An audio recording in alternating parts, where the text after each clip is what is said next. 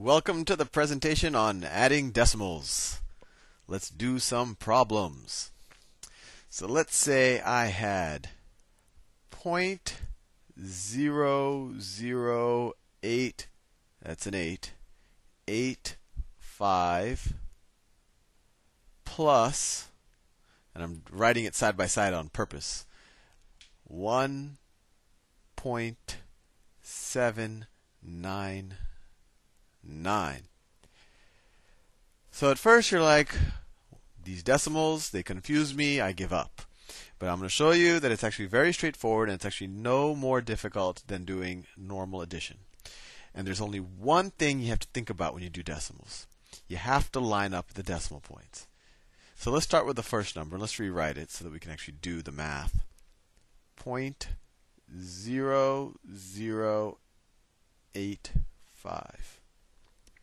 Now for the second number, let's put the decimal point right below where that first decimal is on the top number, and then rewrite the number. So it's 1.799. So notice all we did is we just rewrote both numbers with their decimal points lined up. And we could have flipped them around. We could have written the 1.799 first and the 0.0085 below it. What's key, and if you get this point and you already know how to do addition, you've already figured out how to do adding decimals, is that you line up the decimal points. So once we line up the decimal points, we're ready to start adding. But hey, Sal, there's something very strange here, you might say. How can I add this 5 to a nothing? Well, there's a very easy solution to that. Let's just put a 0 right here. Now, how can I do that? How can I just randomly augment a number with a 0?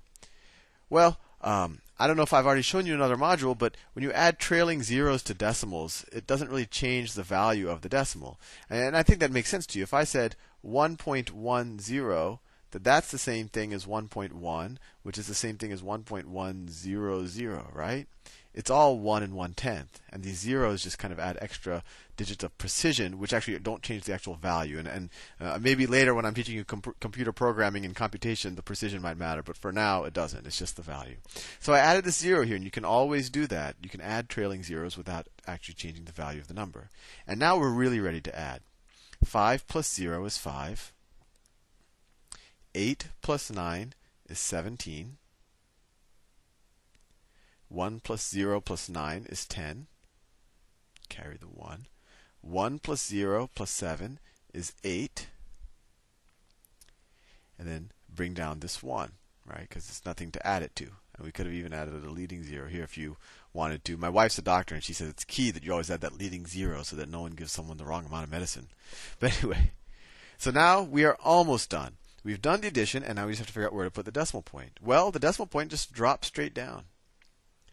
And we're able to do that because we already lined up the decimal points. So the answer to this problem is 1.8075. It seems complicated, but all you have to do, line up the decimal points, add zeros where appropriate, and add. And if you know how to add, you already know how to do this. Let's do another problem. 58.75 plus 0.028. Now, if you saw a problem like this written in this format, your temptation might be to immediately start adding. Add the 5 to the 8, the 7 to 2, the 8 to 0, and then just bring down the 5 or something of that nature. And you would be wrong. And I think you realize why you'd be wrong. Because you forgot the first step. The first step is line up the decimal points. When you're doing addition with decimals, the number one step is line up the decimal points. So let's line up the decimal points. So we can just rewrite that top number again, 58.75. And now let's rewrite the bottom number so that the decimal points line up. So we'll put the decimal points right below it. And it's 0.028. And now we can add. And just like before, you might say, well, how can I add nothing to this 8? We can add a trailing 0 to this top number because it really doesn't change the value of the number, and now it kind of gives us a sense of security. We have something to add to the 8. So let's do that. 0 plus 8 is 8. 5 plus 2 is 7. 7 plus 0 is 7. 8 plus blank space is 8. And we could have had a 0 there, and it would have been the same thing. Had the leading 0, we wouldn't have given someone the wrong amount of medicine. 5 plus blank space is 5. And we just drop down that decimal point. And we're done.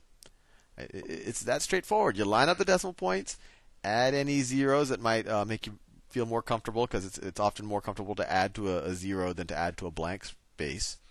And then you do your addition, and then you drop down the decimal point. The answer is 58.778. And it's always good to kind of do a reality check to say, well, does my answer make sense? I have 58.75, so roughly 58, almost 59, 58 and 3/4, and I'm adding a very small number to it. I'm adding 0.028. So my answer shouldn't change much, I guess is the way you could view it. It should still be around 58 something, because I'm only adding a very small amount.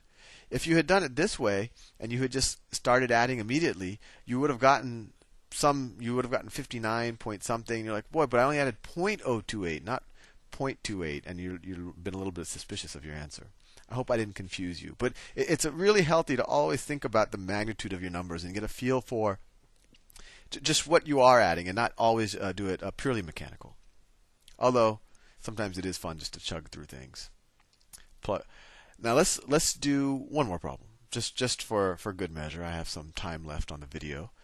102.1 plus 2.56. So once again, think about magnitude. 102.1 plus 2.56, that should be like 104 point something. I won't do it in my head. We'll do it on paper. So first thing, we line up the decimal points. 102.1 plus, line up the decimal points, 2.56. Now we can add a trailing 0 here, and we're ready to add. 0 plus 6 is 6. 1 plus 5 is 6. 2 plus 2 is 4. 0 plus nothing is 0. 1 plus nothing is 1. Bring down that decimal point. 104.66. It was that easy. Hopefully it's easy. I don't want to make you think that it's easy if you're finding it hard, because it actually is hard the first time you do it. But anyway, I think you're ready now to try the module on adding decimals. I hope you have fun.